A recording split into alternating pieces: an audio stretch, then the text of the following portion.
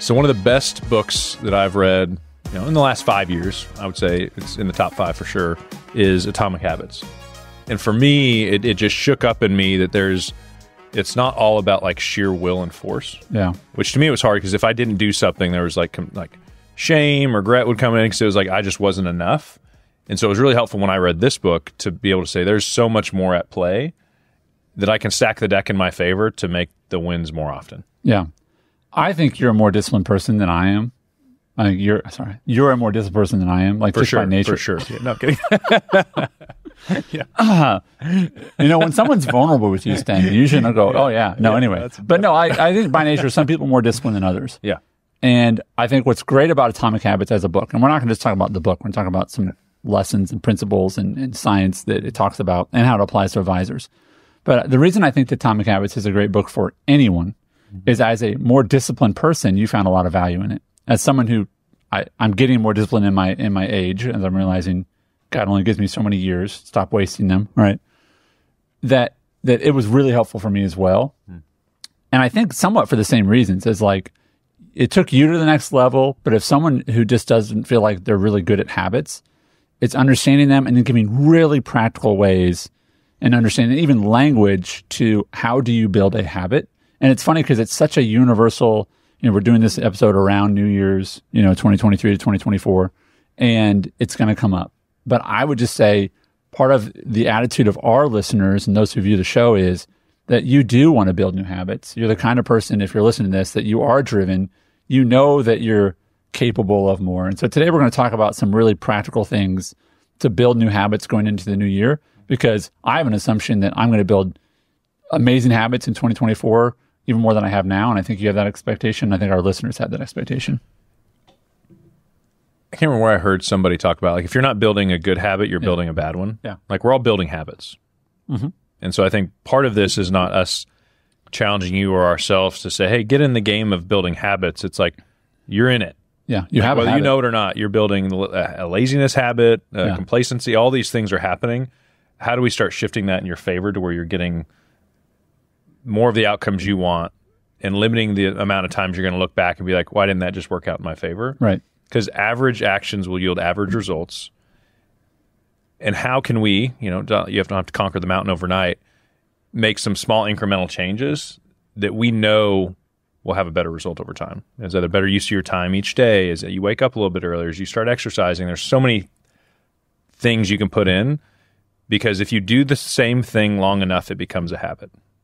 My hope for myself, and also the advisors we coach, is that we help them make better choices so those eventually become just good habits. Absolutely. And I love the way you said that it goes from a choice to a habit, and habits aren't actually choices anymore. You just do it. Yeah. And what I have found to be true is if someone you know, whether it's you or someone you know, is late every time by 10 minutes, that's a habit. They're not actually late by 10 minutes, like that's their on time. And so what I know to be true is if you can always be late by 10 minutes, you can always be early by 10 minutes. It's just which habit do you want, right? If you know you can sleep in every day until this, if you know you can not work, like there's ways to do this. So one of the first laws, and again, the book Atomic Habits talks about this, the first law of behavior change is to make it obvious. And so part of this training we're going to talk about today is not some like really difficult thing or secret ninja move. If it's going to function, it has to be really obvious. Like, let me ask you this question. Where do you put the keys for your car when you're at home? On the table right next to the door. Right by the door. Yeah. Why don't you put them in the closet in your bedroom? Not as convenient. It would be a less obvious place to go. Like, I need to leave. I'm going to go walk to the bedroom, walk to the closet, in this drawer next to the socks. Like, put it in an obvious place. Mm-hmm. Because here's what's funny. Even in my busyness, this happened last night. I go to get in the car in our garage, and I'm like, I don't have my keys. Because I had a bunch of other stuff in my hands. Like, you put it in the obvious place. So if you want to change something, make it obvious. The second is that the two most common cues. Can we stop before we move on from that? Yeah. I'm trying to think from an advisor perspective as we relate this back. Because, this will benefit every part of your life, whether it's like, hey, working out. They'll talk sometimes about just get to the gym, like getting there is really the decision. Yeah. But when it comes to an advisor's business, I think there's a level of awareness that I would start with that you need to hopefully be able to call out in yourself or ask others, what are the areas that most need attention? because you may not even know yet what could be the biggest thing. And then we can move on, like, how do I make that an obvious habit? But I think before you jump to that, take some time to try to figure out, like, I'm dragging most of the time. I don't eat right. I'm late to meetings. I'm prepping late. What are the things that are most impacting you in a negative way right now? Yeah. Is I think a way to start off on, because you're not going to do 10, but is there 2? Yeah, and I think I've mentioned this before in other episodes, but one of the foundational principles of all 12-step programs is the first step is always the same, which is acknowledging you have a problem. Mm-hmm. And until you know your weakness, you'll never win. Yeah. Right? You can't win. And we have almost every advisor we work with can tell us they are not where they want to be. 100%. We've yet to work with an advisor at many levels, some of the top in the country, where they're like, I've arrived. There's always some desire for something, a more efficient business, more quality time with their family, but also they don't want their business to suffer. The issue is usually the behavior and the accountability and the tracking is where the work is done. So we're going to talk about that now, behavior and tracking and the time. So I'm going to read off sort of some stats about this, and then we'll dig into it about deciding on which habit you're going to change and such for advisors. But the 2 most common cues, and cues are things that remind you to do something different, are time and location. So if you find yourself at the gym in workout clothes, you're going to work out. Most likely, right? Yeah. That's a location thing. Well, the cafe's comfy. You can only sit there. But even getting there is a win. Even if you just sit in the cafe, then you did a good job. But time and location. And so the reason new habits are formed and talked about so much around New Year's is because it's a natural time reset, right? Like very few people will go, oh my gosh, August 1st, what am I going to do different in August? Like it's a very obvious reset. The calendar literally changes. It's like it is a different year from 1 second to the next, literally. So it's scientifically proven that new habits are best formed when there's a time and date assigned to them. And this is a foundational thing that is missed by so many of us who want to build new habits, is that we rely on willpower instead of a time and a date. And so, but you're not saying wait till January 1st to make any changes. No, this is what's great, is you can make a new habit starting today. That's right. And we'll talk about some ways to do that really easily. The mistake around new habits is that a lot of people will pick a date, but then they'll fail to implement that they need to have a time and circumstance attached to that date. So they'll say January 1st. But like, unless your new habit starts on that moment, then you're not actually going to build a habit. It still lives in that. And we talked about this before, like the stages of, I don't know, dedication, whatever it was. But it was like so many people are just living in the want. They don't actually change anything. So here's an interesting term, and then there's a scientific study that I want to explain. It's called implementation intention. So when and where to act on your desired actions. That's a implementation intention. So this is the study they did. They had 3 groups of people. In the first group, they said your new habit's going to be that you're going to exercise, and that's all they said. They said just commit to, and they said okay, great, we commit to that.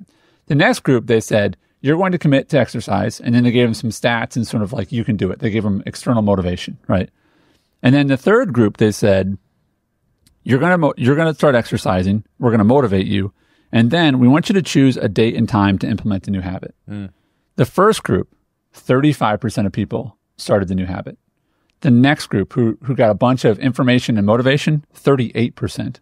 So external motivation was not that effective. 91% of the third group actually started exercising. And so it seems simplistic, but it's, unless there is a time and date for the new action, it does not exist. I mean, literally, it does not exist unless you put a time and a date towards that new habit. And if you create a new habit without a trigger or a new place, that it's not going to work. It's like buying new furniture for your house, but then you don't make room for the furniture. Like there's no room for it in your life. So there's no room for a new habit. You're not going to form the new habit. It's just going to live in that sort of wish world. Yeah, I'm thinking about ways. So the date and the time, which led to the biggest change in results. Right. What is that as simple as saying, as of next Monday, I'm going to tell my team this is our new process. Right. And they have to hold me accountable to this thing. Or, because there are some people that can do this in their mind. I think in my experience, I've always had to pull other people in. And I think the other people have been my kind of date and time versus me just saying in my head, Sten, it's going to be next Tuesday at this time. Like, I have to make it external. I have to put something in motion. Sometimes that's been like hiring a new team member, right? Which is like, there's no going back from this, right. Or it's letting somebody on the team or my life say, hey, this is what I'm doing now. The difference is the date and time came into place when you said, hey, Jamie, this is our time for the new hire. Like, we need to have a new hire. Like, she's going to start to put time into that to build that new situation. And the difference is fundamentally people will say they want something and then they won't meet their desire in reality. Reality is not in your head. Like, reality is what you do. Yeah. Right. And so and I think that's the most fundamental piece as a business owner, which we all are, if you're an advisor listening. Yeah. You can pull other people in to help you be more effective and to accomplish things. That's the who, not how principle. But I think at the core of this, what I don't want to miss is this does require us. Like, it requires you to take ownership and take action. Yeah. That even if you said, hey, I'm going to hire somebody to pick me up and take me to the gym, and then they're going to roll me in a wheelchair up the ramp to get me, like, you're making it as easy on you as possible. At the end of the day, you would still have to stand up and do the hard work. Yeah. And so how do we make it as easy as possible? But like, hear this, like, there will still come a point where you have to deliver. And I find that's a stumbling block for people. Like, when the push comes to shove, like, what is the obstacle? I think the obstacle is literally that you are not creating a space in your life for the thing that you say you want. And so everything that you're currently doing will still exist there. You're not prioritizing it. Yeah, you're not. Yeah, it is. You're letting whatever other habit is there is winning out. Yeah. And just to acknowledge that. And I would say this, like, I have two kinds of to-dos that exist. One is on a list, and the other is on a list that is attached to my calendar. Which one gets done? Yeah. The one that's attached to my calendar. Now, some of them, they don't have to be, they really don't have a due date, and so they can sort of just sit out there, and when I get them, but man, do those things get stale. Like, so my point is that we know scientifically that when you make a date with yourself, and even if you miss that one, then you can get the next one, right? And so the reality of this is you have to decide on the habit. You have to be as specific as you can. Then you have to decide on how much time it will take. What is the scope of that? And so this is why people generally pay their taxes on time. This is why people generally don't miss their dentist appointment, because before you leave the dentist office, what do they say? Let's get your next appointment on the books. Like, not only just good business, that's just like good habits. Yeah. And then I think about this. Your clients know when they're going to meet with you for the most part, Sten, because you've implemented surge meetings. And so you go, yeah, this is when I'm going to generally meet with Sten and his team or Chris or whoever. That's right. Because they have this habit of, here's the date and time I'm going to meet with them. So the alternative is that you wait until you're motivated. And what is true is if you were already motivated, you'd already be doing this. Yeah. Right. So I want to get really practical and talk about ways that, and this is a detail from the book, I think it's about chapter 5 or 6, talks about habit stacking. And it says that if you want to build a new habit, try to attach it to a current habit. So he talked about someone who wants to read more, that if you already have a habit of making your bed, make your bed and then put the book on your top of the pillow. And so when you go get in bed, you're like, oh, the book's there, I'm going to go do that, right? So your new habit is, I'm going to put a book on the bed after I get done making the bed. Yeah. And that will lead to reading, okay? People talk about this, putting your workout clothes out the night before, right? And so for advisors, that's called habit stacking. BJ Fogg was the one who first sort of popularized that. So I'm curious for advisors, and we have different ones that are really kind of broad and more specific. What is a way that advisors can start to build a healthy habit around prospecting, around this ongoing activity of, I need to be meeting new people, I need to be intentional about getting out of my office, either through technology or through just not being here. What is a way that someone can start to build a habit, and maybe they attach it to an existing one? They don't come in the office until they meet. They go have 3 appointments, or they go stop by 3 places first. But what's a way that an advisor could build a new habit around prospecting versus what they're probably doing, which is mostly probably passive? Yeah, I've found with a lot of advisors that, and I've been susceptible to this, is that I just find enough busy work and I prospect, but then I get some leads and I kind of work those. that it's taken me a long time, and it's taken me involving other people to say, here's set prospecting time. Interesting. Like, because it's one of my superpowers for the team. And so anything that's getting in my way, I'm trying to get it off my plate to create this free space that I then have to, it's still on me to deliver in that moment. Yeah. And so I think step one would be you saying on Tuesdays and Thursdays from 2 to 4 p.m. is creative prospecting time. Okay. You then have to decide, can I do that in my office? Is there too much distraction? Do I need to get out and do something in order to make that happen? Because prospecting time can also be, I'm going to learn from other people on how they prospect. I'm going to write new content. So prospecting in those hours when I think about it, it's not just I'm randomly calling people. Right. I'll go through my prospect list at those times and say who's warm, who's it time to touch base with. But I'm also spending more of that time dreaming of like, why are these people not saying yes? Yeah. What process can I create? How do I need to speak with them differently? Is there a new idea that I can package and provide them to create action? And so I think there's freedom in just saying, I'm going to set this time aside to kind of sit in and question prospecting and what my method is. Yeah. And some of that could just be, I'm just going to learn. I'm going to go listen to a podcast on prospecting. I'm going to read a book. But you have to set time aside for that, because what happens to most of us is we prospect, get some business, stop prospecting to work on that business. Right. And then by the time that business is somewhat delivered, we have this lull. Yeah. And in a perfect world, we're all getting 5 qualified calls or leads per week that we're picking and choosing 2 of the best ones from. And we have more business than we want. Right. And we have a waiting list. Right. To do that well, it requires a system. That will build over time. But if you say, Sten, and this is true for most of our advisors, I'm not a good, consistent prospector. Yeah. Or I just randomly go out, hope I bump into people. And then similar to golf, every once in a while it works. I hit a good shot and it keeps me coming back.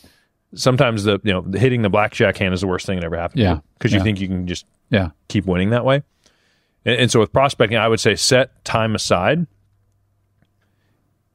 and be okay with sitting in there and not feeling like you're being productive.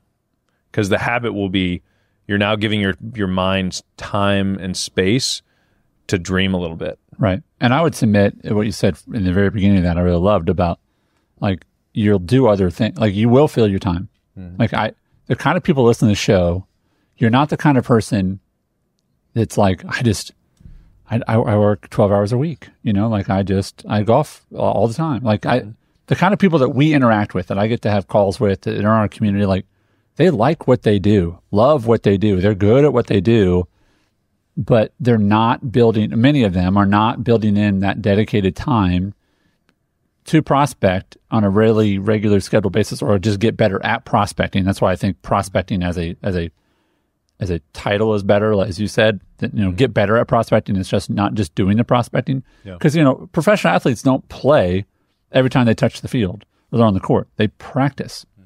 They actually practice a lot more than they play, right? Except for Allen Iverson. Practice. Talking about practice. So what I did realize about myself is I needed accountability in that. Okay. And so in our team meetings every Monday morning, we have all determined what each of our superpowers is. Yeah. And you can call it whatever you want, but like, what is the lane that you most bring value to the team? And then we all have to check in on what we did last week and what we're planning to do in order to live in that superpower.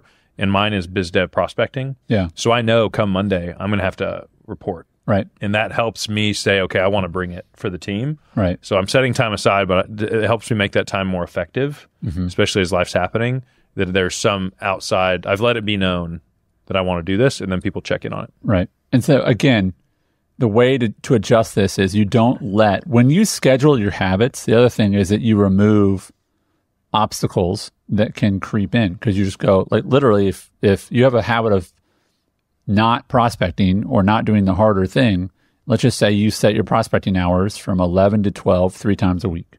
Okay. That when someone says, hey, can we get an early lunch on Wednesday, which is easier than prospecting, you say, you know what, that's not going to work. I can meet you at 12, or I can meet you on Tuesday or Thursday. Yeah, you protect that time. Right. Because it's already there. And the problem is, if it's not already there, then you go, oh, I'm just going to go have lunch with a friend. Yeah. And I still even do where something's there and I'm like, oh, I'll just move that there. You start compromising it, and that's not ideal. So if you're so serious about it and see the value in it, you will protect it. Yeah. Yeah. One thing I know before we close, what I know to be true is if you're listening to this and you were saying, I want dramatic change, in the past I've tried on my own and I get partway up the hill and I slide back down. I'm left with like, man, did I give it all I got and it didn't work again? And the kind of those limiting beliefs creep in your mind. Similar to personal training, if you hire a trainer that'll come drag you out of bed, get you to the gym, like, your results will be tenfold. Yep. That's harder. That's more of a commitment. That's an investment. The best advisors I've ever worked with have coaches. Yeah. And part of the reason we built our coaching program is, and it's hard and it's intense, and you track numbers, and you like, if you take that route, you will get the results you want. Yeah. If you stick in it and welcome that feedback, the alternative is you just trying to do it on your own, which could work. And these are the principles we're giving you. But if you want to take the elite path, if you want to fix the system in your favor, you take that path and make that kind of decision. Yeah. And it'll be the best thing you ever did in your life. Your future self will thank you. Still, a lot of advisors are like, what's the easier path? How can I kind of put my toe in the water? There is a way to do that. And there's principles this book teaches that'll help that be a better outcome. But I would almost argue that's still somewhat average. Sure. And it's a better average than probably what you're doing now. But just so everyone knows, there's no excuse. There is a better, harder path that you will look back someday and say, that was a turning point in my business, is when I received feedback, coaching, and was getting uncomfortable consistently. Yeah. And I think we all know that. As you listen to this and I say this, you're probably like, I believe you, Stan. I can agree. So the only question is, are you willing to do that? And then if you're not, sit in like, okay, well, why am I willing to just continue to do this myself? Yeah.